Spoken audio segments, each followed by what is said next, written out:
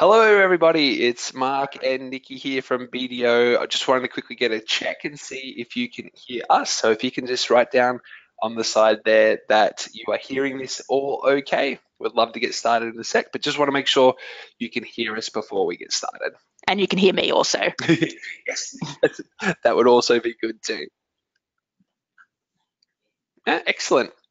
Now, just to give everybody a little bit of context, this webinar will probably go for about 40 to 45 minutes, and we're going to go into a little bit of depth with R&D tax incentives one-on-one with the startups. But before we get started, first of all, my name is Mark. I am the Director of Startups here at BDO, and firstly, I just want to welcome everyone for making time and effort for this webinar. It's really very much appreciated, everybody giving a bit of time today. I'm going to throw over to Nikki in a sec to quickly introduce herself, but I guess the main reason why we were looking at doing a webinar specifically for R&D tax incentives for startups is because it's literally one of the very first questions I get asked for most startup high growth companies is what is R&D tax and how does it work? And so luckily we have an absolute expert here in Nicola Purser, who's one of our partners here at BDO. So Nikki, I'm going to throw over to you. Introduce yourself and tell us a little bit about yourself. Thank you very much, Mark. As Mark said, I'm Nikki Purser. I'm the partner that looks after the research and development and government incentives practice here at BDO in Brisbane, and I actually look after the practice nationally, and now just more recently been over in New Zealand looking at their R&D tax incentive, which they're looking to introduce from 1 April this year. So I'll try not to get too confused today and stick to Australian R&D and not confuse you with multinational R&D. Now, just quickly, Nikki, like you've got a team and they're all a team of superstars. Talk us a little bit about, before we get started with the R&D tax incentives themselves, talk to us about your team, what they do on a day-to-day basis and what types of businesses and companies do you typically work with? Yeah, thanks, Mark. We've got a team in Brisbane of about 10 R&D consultants, managers, associate directors, etc. All come from varying backgrounds. No one in my team, apart from myself, studied accounting to begin with. Yeah. Most came from either a science or engineering background and have retrained into some financial services areas. Yeah, excellent. And I guess one of the things that I get asked a lot from startups is am I too early for BDO or am I too early to talk to somebody about this type of thing professionally? What's the size range between the smallest to the largest companies that you work with? Yeah, look, we work with all sorts, from the nutty inventors, as I like to call them, all the way through to the multinationals. For R&D, you're not too small to talk to BDO. It's an area that you really need to make sure that you're getting specialist advice from the beginning. And it may be that we have a chat with you, and we don't charge for any initial discussions, but maybe that we have a chat with you and say, look, you're not quite ready to be claiming R&D yet. Come back to us in a couple of years' time when you're a little bit further down the track. But in terms of if you've got an R&D claim, then we're more than willing to work with you and to get that done as cost efficiently as we can. Awesome. So team, we want this to be pretty interactive today. So we do have some content around the R&D tax incentives that we will be going through, but we'd love to hear your questions as well. So if you have any questions specific to either your business or more applicably, I guess, generally across the different things we're talking about, please write them through on the question bank on the side there, and we'll do our best to make sure we answer that as we go through the session today. But I guess without much further ado, Nikki, let's talk about what we're going to be discussing today. And I guess the big thing for me is what R&D is and how does it work for startups and best practice and possibly worst case scenarios. Talk to me about what you think we'll be probably covering off today. Yeah, I think that's the crux of it, I guess, is what is actually R&D and what companies need to do to access the program and to make the most of it and to not get themselves in trouble with either the ATO or AusIndustry. Because we have had some examples recently of startups or scaling companies actually get asked to give their money back. So we don't really want to be in that situation. No, you don't want to be in that situation. And so we want to make sure that people understand what it is they need to do to appropriately document their claims, to be making sure they're getting the right advice so that they're not, if AusIndustry or the ATO come knocking with requests for information, that we don't end up in an audit situation and or worse with findings making us repay the money. Got you. And then just because we like to over-deliver here at BDO, we're also going to do a little bit to do with grants, and in particular the Ignite Ideas grant towards the end as well, simply because at the moment they are looking accepting expressions of interest, particularly for the Ignite Ideas grant as well. So we'll quickly touch on that as we go towards the end, and then also questions as we go through. I'll do my best to make sure that we keep up to track with questions, but if you have anything, throw it out and we'll try and answer it on this webinar for you today. But I guess, Nikki, let's get started. R&D, I guess the big question is, I would say that most people aren't even confident that they understand what R&D actually is, let alone whether or not they can claim it. What do you find? And I guess going to this poll, how do people feel about R&D tax and their confidence or their capacity to know exactly what they can and can't claim for? If you guys can fill the poll in, that'd be great. But what do you find, Nikki, when it comes to people even just knowing what they can do at the start? I think most people have heard of the program, but it is a complex area of tax law, and so even if they've heard of it, even if they've worked in it like me for 20 years, doesn't mean that they necessarily know everything there is to know, particularly as over time, Industry and the ATO may change their positions on certain areas. So keeping up to date with all of that can be quite tricky.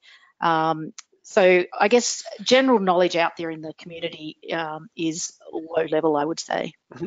I think we have like three different types of people who've come onto this webinar. The first is startup founders themselves who are looking at like how this applies directly to them. Second is key advisors and people who are in professional services who are interested in helping startups in this field. And then lastly is ecosystem people or people who are around startups and want to know who they can point to for support or direction. I guess in the first instance, where do people go to start with, Nikki, if they have questions around this? Yeah, well, most people will start with their local accountant, but it's not always going to get them to where they want to be. Yep. Going to a recognised R&D advisor is probably your best point of call. If you don't know who recognised R&D advisors, well, I'm one. Yeah, that's true. That's true. So you can definitely come to us. But what you need to make sure, and we'll talk about this probably a little bit more, is that you need to make sure your advisor is a registered tax agent.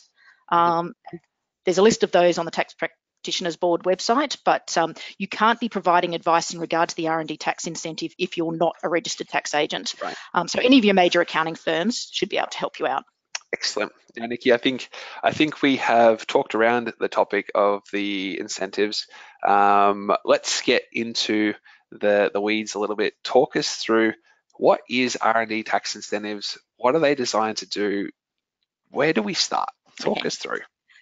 So the R&D tax incentive is government's program to try and support companies to undertake R&D activities that they may not otherwise undertake due to uncertain economic return. So what do I mean by that? Just say I'm a company and I make chocolate bars, and I make plain chocolate bars, and I make a lot of money out of making plain chocolate bars, and everybody loves my chocolate bars. And one day my product development manager comes to me and says, I want to put nuts in those chocolate bars. No one in the world has ever put nuts in chocolate bars before.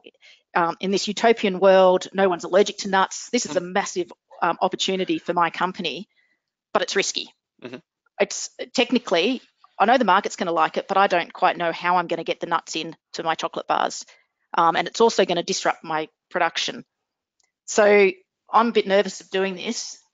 So then I realised that the government is going to help and give me some money to do this. And suddenly that de-risks my R&D project, and I might go ahead and actually do that and create more wealth for Australia. So that's the intention of government, of giving this government support to R&D. Governments around the world recognise that companies underinvest in R&D. And they subsidise R&D through two main means. One is to provide direct funding through grants, which we'll talk about a little bit later, and the other is through the tax system. Australia was one of the first countries to adopt an R&D tax incentive back in 1985. So it has been around for a long time in Australia. The tax system is seen as a better way to provide subsidies to companies rather than grants, because it takes away the bias. Just say there was another company down the road, competitor B, and they're also making plain chocolate, and they decide they want to put raisins in their chocolate. And these two projects go up to get government funding, and the person making the assessment decides that they prefer raisins to nuts. They get the money and I don't get the money to undertake my R&D. So the idea with the tax system is that it's an even playing field. If you meet the criteria as set down in the tax law, then you're entitled to claim that amount. It's not a competitive merit-based program. Awesome. Talk to me about the benefits. So in regards to obviously the way that this works is that it's not merit-based or competitive. What does a startup or an early stage company doing R&D tax, what are they entitled to? Yeah, so the system in Australia is two-tiered. So if you are a company with under 20 million turnover, so that would be the majority of startups. In fact, a definition of if they're over 20 million, they're probably not a startup. But under 20 million, it's a 43.5% refundable tax offset. So what that basically means is that for every dollar you spend on R&D, you can get up to 43.5 cents back. And it's important to note that part of that, the way the tax system works is normally expenses incurred on business needs would be deductible. And they would be deductible at your corporate tax rate, which for most small businesses is around the 27.5%. So that under the way the R&D tax system works is those expenses no longer deductible, but you get a tax offset of 43.5 cents on the dollar. So basically, if you were tax payable, your net benefit is the difference between the 43.5% and the 27.5% corporate tax rate. So it gives you a net benefit of 16%. But the government sort of realises that you don't have any cash, you're in tax losses when you're starting up. So they allow you to cash out your tax losses and get that 27.5% cash back in hand each year. So you get up to 43.5 cents in the dollar. The only downside is that you lose those carry forward losses. So once you start making money, you're not going to have those carry forward losses that you would otherwise have, but nobody seems to care because they want the cash now to fund their R&D projects. Got you. Talk to me quickly in regards to eligibility criteria, and in particular, like what do you need to be eligible for an expense to come under R&D? Probably the key thing, and particularly for the startups, is that you have to be an incorporated company. You have to be a company. You can be a branch of a foreign corporation, but in the startup world, we're mainly looking at companies. So you can't be operating through a trust. You can't be a sole trader. You have to be a company. Obviously, you need to be undertaking R&D, or you can contract that out and have the R&D done on your behalf. But we need to make sure that it's actually done for you and it's not your contractor's R&D. Importantly, and we'll probably go into this a little bit more, you actually need to be doing eligible R&D activities as they're defined in the tax law. So just because you've got the world's most unique idea, and we'll go into this, doesn't necessarily mean that you are going to be entitled to the R&D tax offset. You need to meet the definition of R&D activities. And you need to be incurring at least $20,000 on R&D activities each year. And to be honest, if you were incurring less than that, the cost benefit of accessing the program probably wouldn't be there. Okay. There is an exception to that $20,000 if you engage what they call a registered service provider, it's a research service provider, I should say, then there's an exception to that $20,000. But again, you're probably not going to below that level. Got you. From an eligibility criteria point of view, where do most people go wrong? If they're not eligible, what tends to be the reason why? Normally operating through a trust. Right. Or that comes up a lot because that in themselves, they don't necessarily see that they're operating any different to a company, and they may have a company in their corporate structure, corporate trust. They need to have a corporate trustee, obviously. So there can be a thought that, oh, yes, I do have a company, I'm eligible, but no, that you have to actually be doing the R&D activity through that company. Got you. Or on behalf of the company.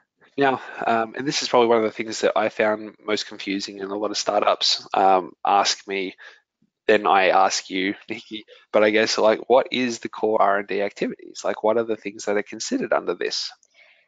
Yeah, so I think the government doesn't help itself in this because it actually often says that that the R&D tax incentive program is its flagship program to support innovation in Australia. There is no concept of innovation in the R&D tax law, so you've got to get that concept out of your head. Mm-hmm. What we need to show is that a company is undertaking a core R&D activity And the core activities are defined as experimental activities whose outcome couldn't be known in advance based on the current information, knowledge, or experience that is accessible to a person who has got competence in a particular field.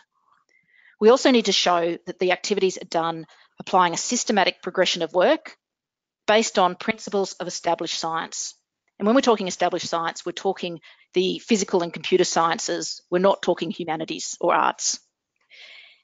And then we need to show, and this is the part that Oz Industry have a lot of focus on, is that we need to show that you undertake your activities using a scientific method, so that you show your hypothesis, your experiment, observation, evaluation, leading to logical conclusion. And the last point is also important. We need to show that those activities are being conducted for the purpose of generating new knowledge, whether that new knowledge is in the form of new or improved. So it's also improvements to products, processes, services, devices. Once you've got a core activity, then you're eligible to claim. You can also claim costs associated with what we call supporting activities. So they're the things that may not actually be experimental in themselves, but are needed for you to enable to complete your project. So that might be things like some background research, or manufacturing a prototype that doesn't actually involve experimentation itself, but you need to do that to enable you to test your core activity. Got you. Now we have a question for the audience, and thank you for everyone who is putting questions through. I really appreciate that. It means that we can get a little bit of a feel as to where we are going and what are the parts that matter with the things we're talking about.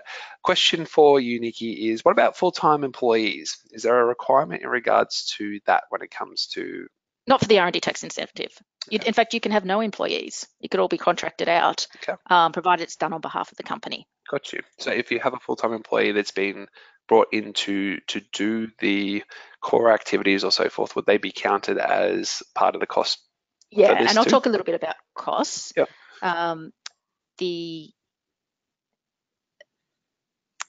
So just in terms of what expenditure you can claim, so the main thing is normally people's time.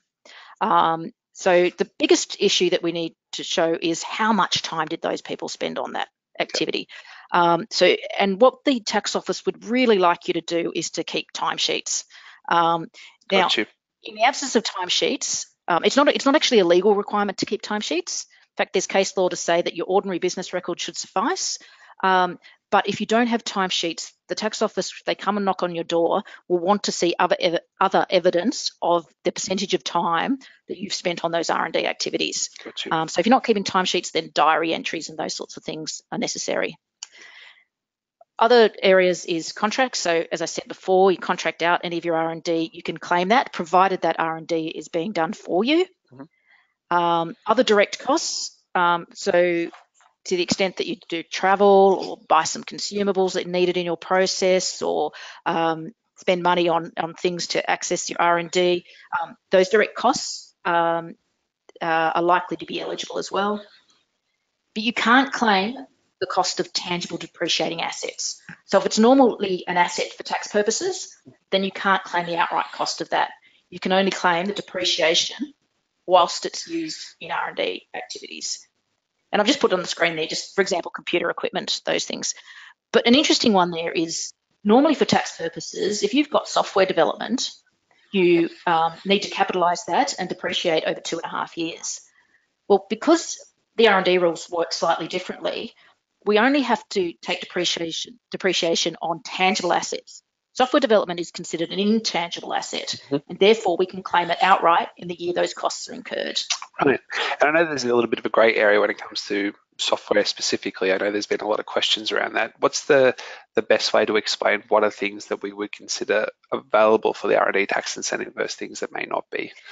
Yeah, look, and it's been an area that's been quite problematic over the years. And in fact, when the tax incentive was overhauled in 2011, the original draft legislation basically excluded all software, because they said it's too hard to decide whether it's R&D or not. There was a bit of people all up in arms around that, because obviously it's it's the future. It's a key element of Australia's productivity and wealth growth is through the software industry.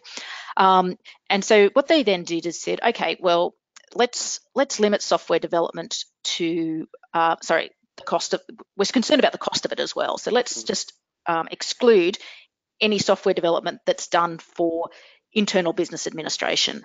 And what we talk about with internal business administration is they're the functions that any business would have. So if you develop software to run your payroll, to do your HR, to do those your warehousing, your inventory management, then we're going to exclude that as being eligible R&D.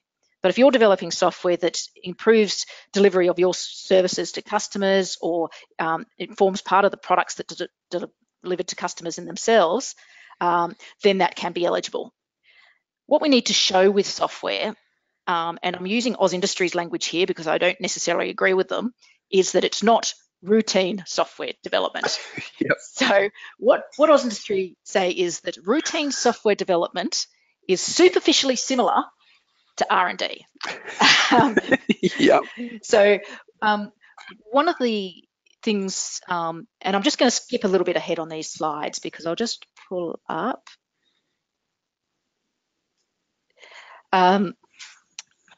Some guidance that came out from Oz Industry a couple of weeks ago. And Oz Industries referred back to a thing called the Frascati Manual, which is what our legislation is actually based on.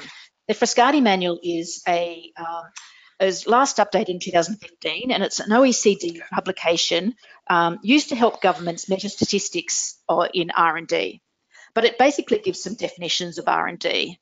And that software guidance that Oz Industry put out really focused on three areas.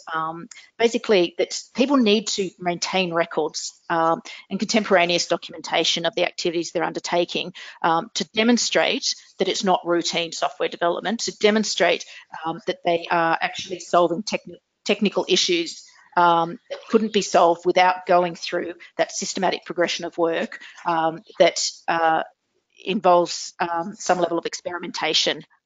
And they've basically said that you can use, in this day and age, you don't have to have formal records, screenshots, instant messaging histories, task tracking, those sorts of things can evidence your R&D activity. They're also wanting to crack down on what they call whole of project claims. So that's where at the core of somebody's project, they have some software development which is eligible R&D. But because they then try and claim all the costs associated with getting their product to market. And not necessarily all of that is considered by Oz Industry to be either a core or supporting activity. So it's really making that delineation between your R&D activities and what they will call business as usual. Yeah, and the last point there, as I've mentioned, is just being careful about what is and what isn't R&D. And I'm being a bit vague, but it is really hard unless you're talking specific to somebody's activities as to what would fall in.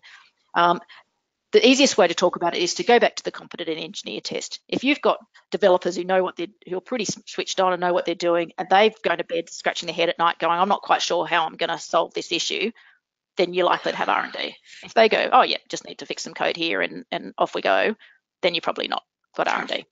Now I've completely distracted by going to all the software development stuff at the back end of the slides here. That's all right. I apologize, but I think that's important because I know that for a lot of the early stage high growth companies I deal with that do have questions around software specifically, that was one of their big key concerns, was just the gray area is a little bit tricky. And so appreciate you going into that with a bit of depth. In regards to the R&D activities or the eligible expenditure here, talk us through it. Just let's finish that part off as well. Yeah, look, I'm just going to go back to activities because I went through the legal definition, but I've just put up there on the screen a sort of different way of looking at it that might be sort of more helpful to you. So, the questions to ask yourselves: are you developing a new or improved product, process, service, or device? Does that involve solving a technical problem that doesn't have a readily available solution based on the experience of somebody with competence in that field?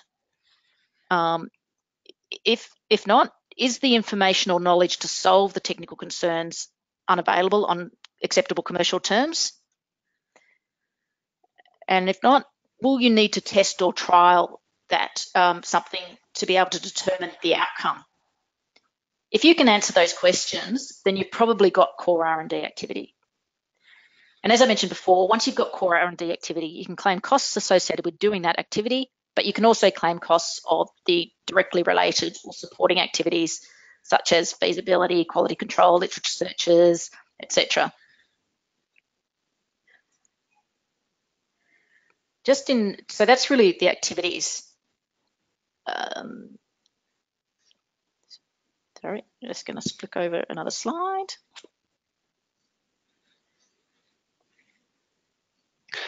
And while we're flicking that over, I think one of the things that I really like about that slide in particular was just like those list of questions are easy to go through as a founder, or like in preparation for talking to someone like you.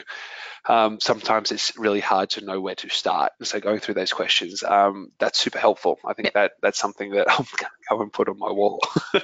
Excellent. In regards to expenditure, talk us through that, Nikki. Yeah, so we've talked through most of that. The last point there is just something is probably one of the more problematic areas, in that the ATO allows us to claim overheads. So they're costs that may not be able to be directly attributable to R&D, but are incurred as part of your normal business operations that have some nexus to the R&D activities. And what the ATO traditionally allowed was an overhead apportionment methodology, looking at the R&D salary over the total salary of the business and applying that proportion down your P&L to all those costs that you might not directly attribute. So things like rent, electricity, stationery, all those overheads that you incur. And what the ATO has more recently said is, well, using salary over total salary may not be the best apportionment methodology. You may need to look at your individual circumstances. And so for things like rent, perhaps floor space is a better way to do that. For mobile phones, it might be per head. So look at the different allocation keys and look at what would be most appropriate for your business and your circumstances. And it's an area that they focus on a lot if you do get an ATO review. Got you.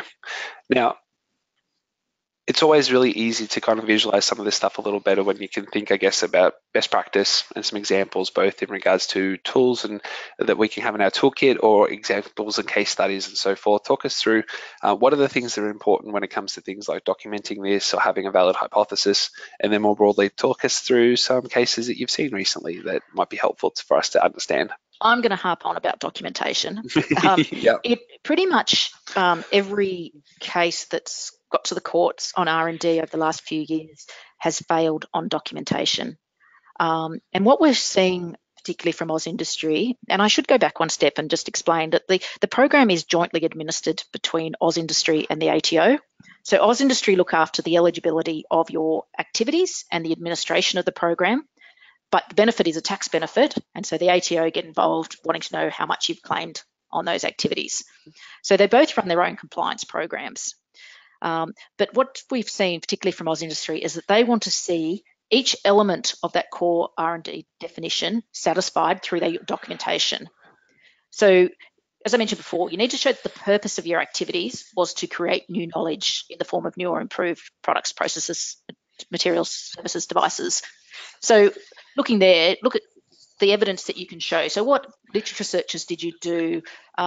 Correspondence with people, just keeping all those emails, just evidencing the purpose of undertaking your activities.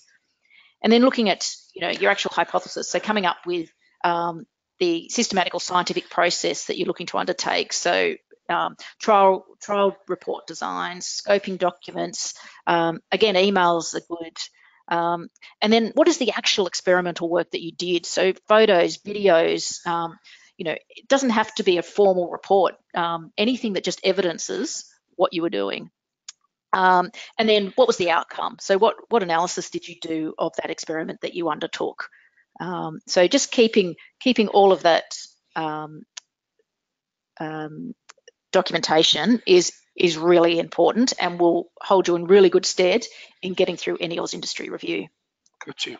Now talk to us quickly about what a valid hypothesis is, because I know that there's been a little bit of confusion with some of the startup founders I've spoken to as to A, whether they needed a hypothesis, and 2, what that hypothesis might look like, and then 3, what does valid in inverted commas mean? Talk us through.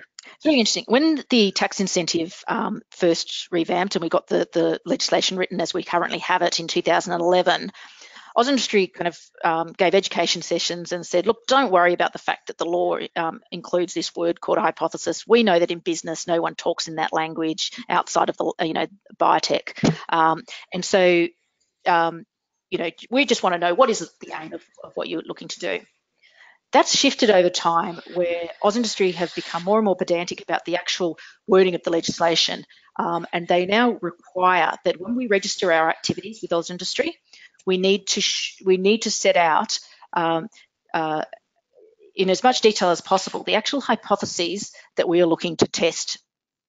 And so what they've described, oops, I've gone one sheet too far forward, sorry. What they've described as a valid hypothesis, and I'm using AusIndustry language there, is it reflects a particular technical scientific idea expressed as a relationship between variables which can be proven or disproven.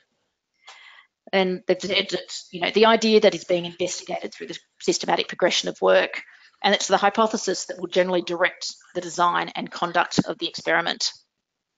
So I've set out just a couple of examples.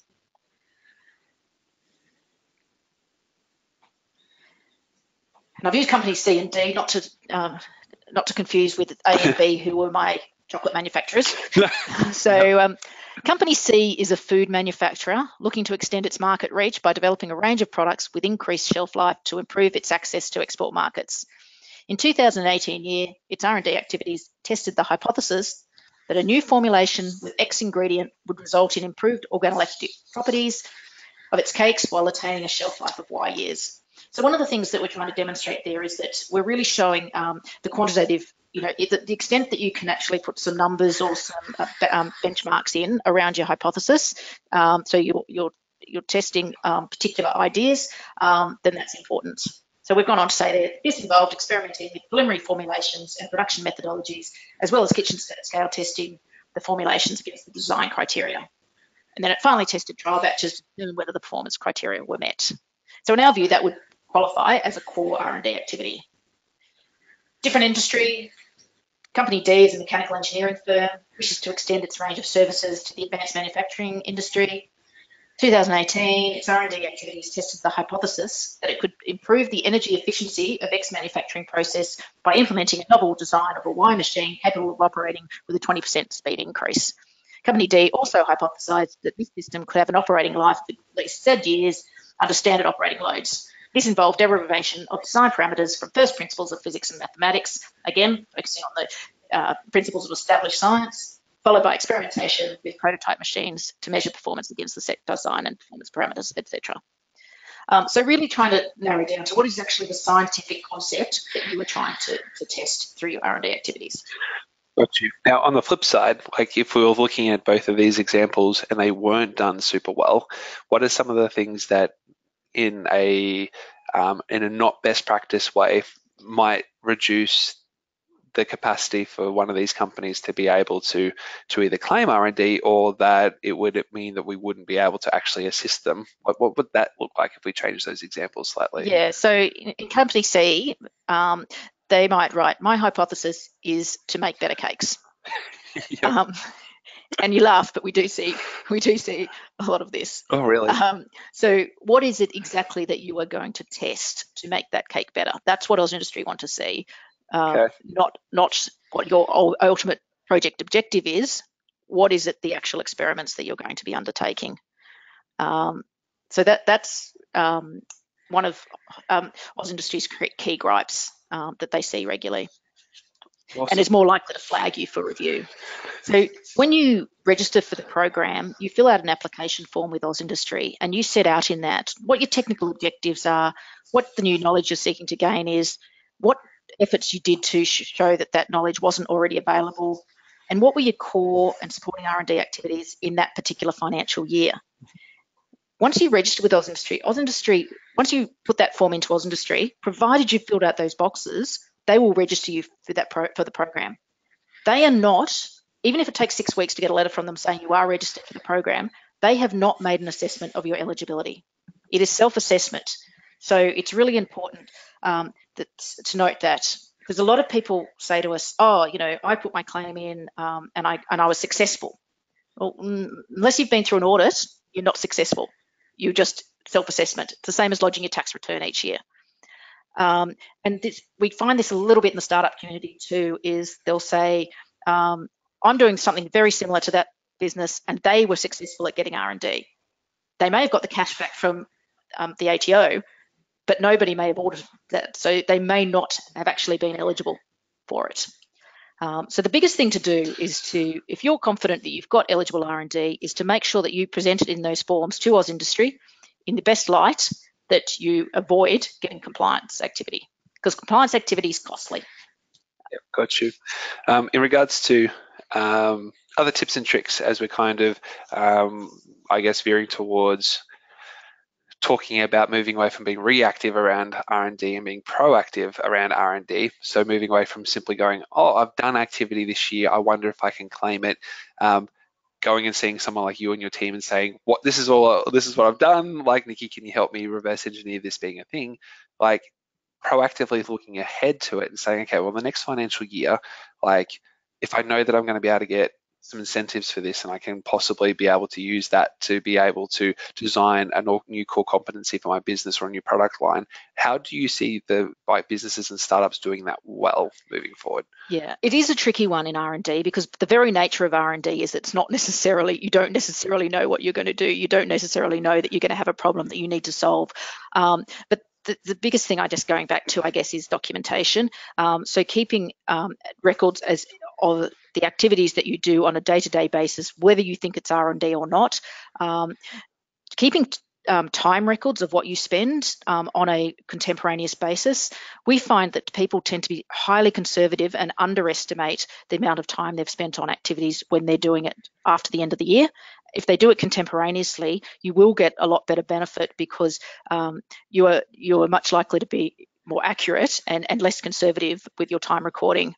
I have had, and I will name them, did work with Uncle Toby's, and they were brilliant in that when their R&D centre came up with a new cereal variety or a new oats variety, they wouldn't allow their project to spend any money on their project. They wouldn't be allocated a code in SAP until they'd written their project description as to what they were going to be doing and how they were going to test it. Right. That's awesome. But it's not it's not easy for everybody to be able to do that. But I guess the extent that you can track things as you go, and even if it's just monthly meetings, or if you're operating by yourself in your company and you just write yourself emails, or recording, I spent 10 hours last month investigating X and I ran some tests, then that's going to put you in a lot better stead to us coming in and not necessarily straight after year end, but maybe 10 months after year end, trying to recreate what you did. Gotcha. And this is important on a compliance basis as well, because Oz Industry or the ATO may not review you immediately after you put that claim in. It may be some years down the track, and you may have your CTO or whoever may have moved on, and then you're trying to recreate what they did without them being there. Can be really tricky. Yeah, got you. In regards to, we do have a couple of questions we'll get to in a sec, and definitely we will have a copy of this recorded webinar, which we'll send out to everybody who has been part of this session. So please don't stress, there will definitely be a recording that you'll all be able to have access to once we've finished this up. But I guess like rounding out the R&D in particular, tips and tricks, and in particular, like whether that is best practice or whether vice versa, like things that you've seen, you like, please don't do that. Like, please, startups and founders and people advising, like, what do you see? The biggest tip I can give is get proper advice. When the R&D incentive changed in 2011 and allowed a lot more cash out, we did see a lot of rogue advisors pop up, and people got some very bad advice. And we've seen people lose their houses over this, from claiming things that they weren't entitled to claim, even if they had some really good R&D. So that's the number one thing.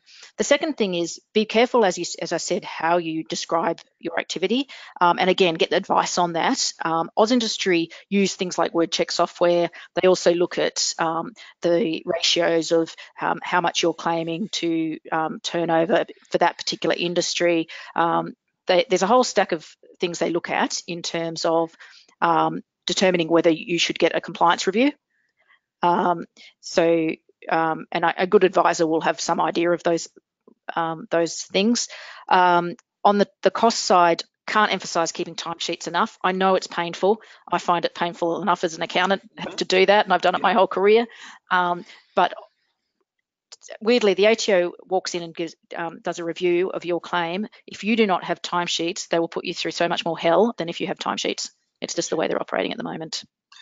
Excellent. And I guess if you're then proactively planning for this, then realistically, if you're planning to then add just a layer of like compliance over this to make sure that you can justify anything that you want to claim, that gives you so much more options if anyone ever does come to actually ask for some evidence, I guess. And I think people have to keep in mind that the government's investing money in your business. As a taxpayer, I would expect that there will be some compliance required to enable this to happen.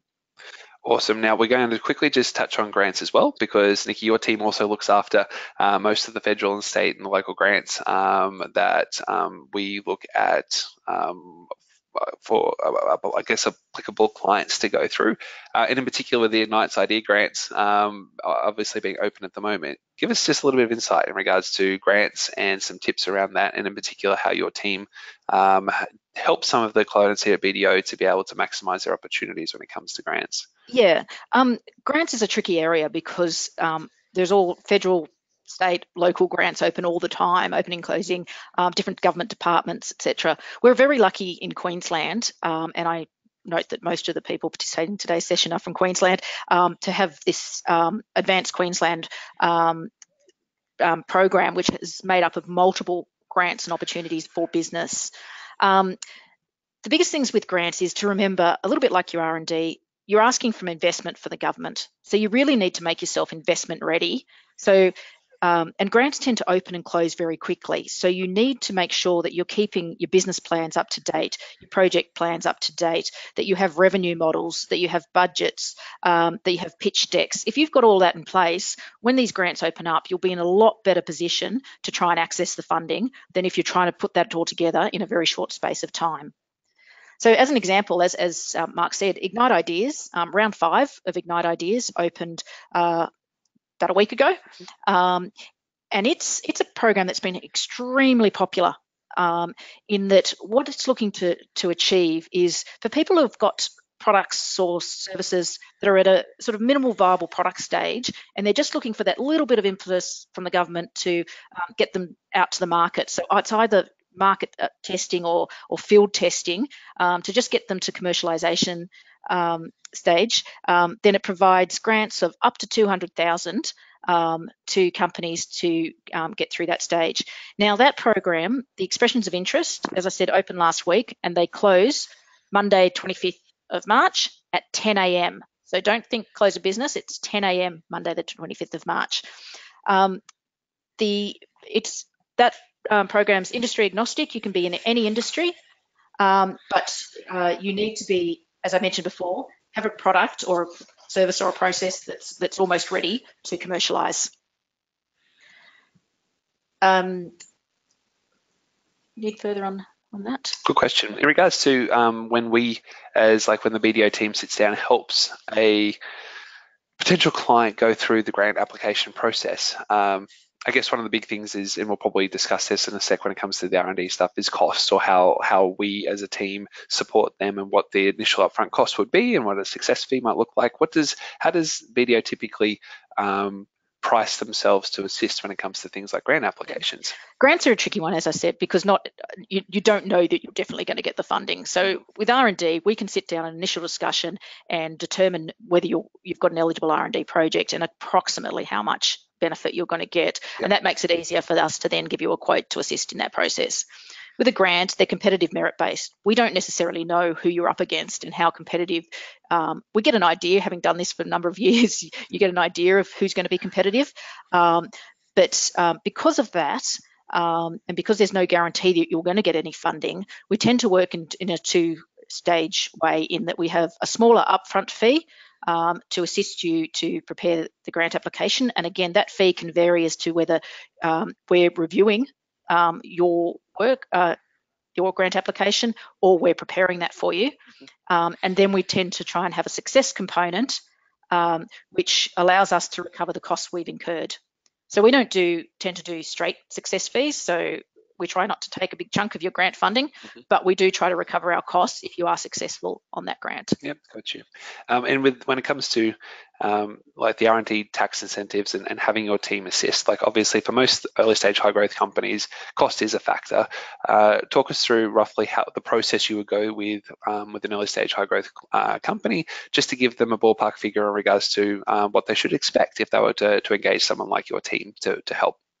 Yeah, I think it's not cheap, and it's important we make sure that you are compliance ready. So there is definitely the cost that needs to be incurred on that. An average, and it's really average because it really depends on the complexity of your business, how many projects you've got. But on average, it's probably looking at about $10,000 per project.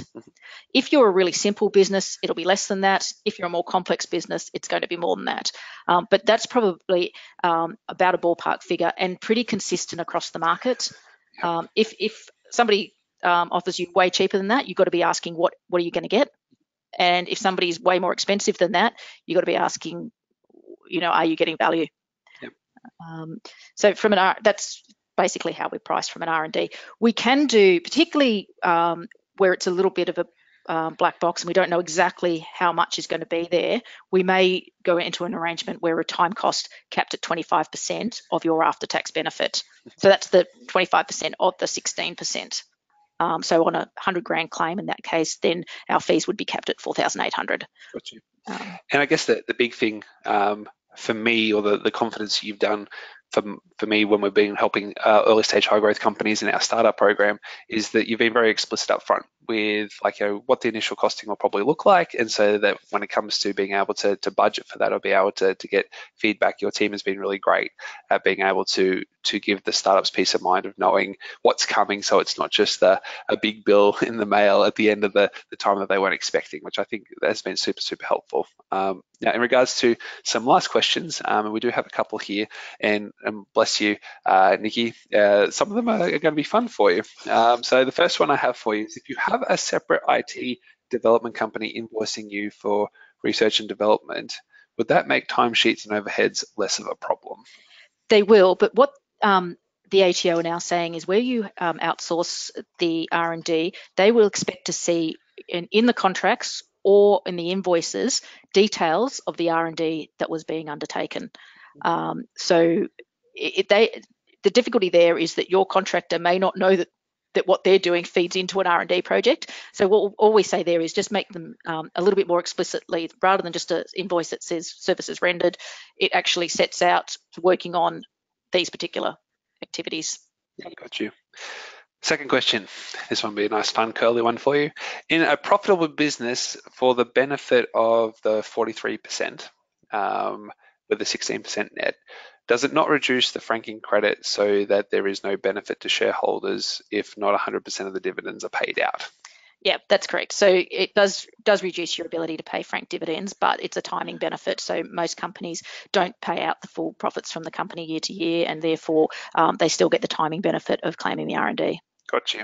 I guess in wrapping up, one of the things that I've been really impressed with the grants and the R&D tax incentive team is just how helpful you've been, in particular in regards to giving some feedback both to people who have wanted to do an application themselves and just be able to use you, I guess, as your team is a check to make sure there's any red flags, all the way through to people who are time poor and can't get any of these applications and things done themselves, and being able to provide a solution to them. If people are interested in chatting to you or having access to the team, what's the best way to touch base with the R&D tax team here at BDO? Yeah, probably just to touch base with myself, and then I can put you through. Our team are really passionate about what we do. As I said, most come from science or engineering backgrounds, and they really actually are interested in what you're doing. That's why I think we're so keen to help where we can. My email and phone number will be sent to you as part of the webinar feedback that we'll send out. So you should have that. But if any in doubt, it's nicola.purser@bdo.com.au. 32375648. Excellent. When in the recording, you could all like pause like 6 times to try and get those numbers. It'll be brilliant. But Team Awesome, you've been wonderful. It's been a pleasure to sit down and quickly talk to the ever wonderful Nicola Purser when it comes to all things R&D, tax incentives, and certainly the grants. If you have any questions, particularly if you're an early stage high growth company founder and you're looking for a little bit of assistance and help when it comes to either trying to get your company ready for investment, for scaling, or for a potential sale, or in particular, if anything that we spoke about today when it comes to the R&D tax incentives or the grant applications and so forth is something you'd like to explore more, please feel free to reach out to either myself or to Nikki and here in the team here at BDO. Would love to help. But for the moment, we've gone a couple of minutes over. It's been a pleasure to spend the last 50 minutes with you all. I hope you all have a fantastic start to the year. And if you are putting in an application either for R&D tax incentive credits or the any of the grants, we'd love to chat and see if we can be helpful. But for the moment, have a wonderful rest of your day, and we look forward to speaking to you all soon. Thank you very much, Mark.